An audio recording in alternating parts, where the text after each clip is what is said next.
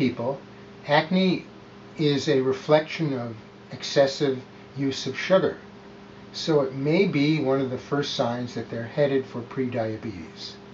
Also, in general, it tends to be a sign that people are putting too rich a diet into themselves.